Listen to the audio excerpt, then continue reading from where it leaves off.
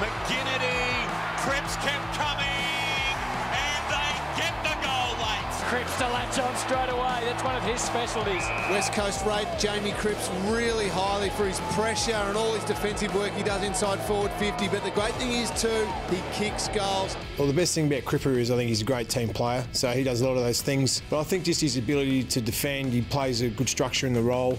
But it's just one of those things. I think Cripper is for the team. It's not really about him, and that's why he's so valued as a team member.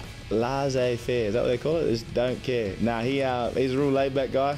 Northampton, most of those boys are. So loves his. I go fishing with him most weeks. So yeah, he's a good fella. He's someone who's just pretty relaxed, pretty chilled, but he's one of our hardest workers on the field. So yeah, good to see the Crypto get the 150. Cripper in the media, not his strong suit. He would be preferring to run down the MCG wing, burning an opponent back to the goal square.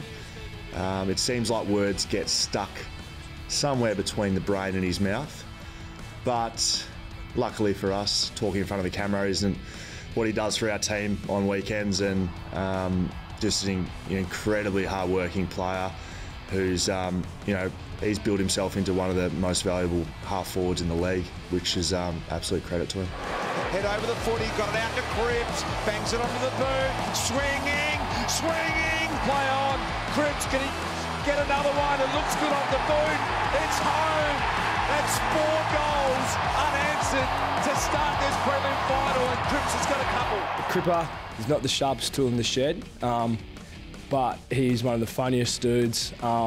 He's quite simple. We love having a laugh with him on the field after the games. Yeah, he's one of the more fun characters you've ever see. What sets Cripper apart is he just does it all day. He's probably the quickest bloke for the longest. He's probably the way to put Cripper. So he's probably our hardest worker on game day, and mightn't get all of the footy. He'll kick a couple of goals here and there and do his job, but yeah, what he does off the ball is what a lot of people don't see, and that's the part that we love him for. Main under real pressure, Rioli, spin, Cripps, goal!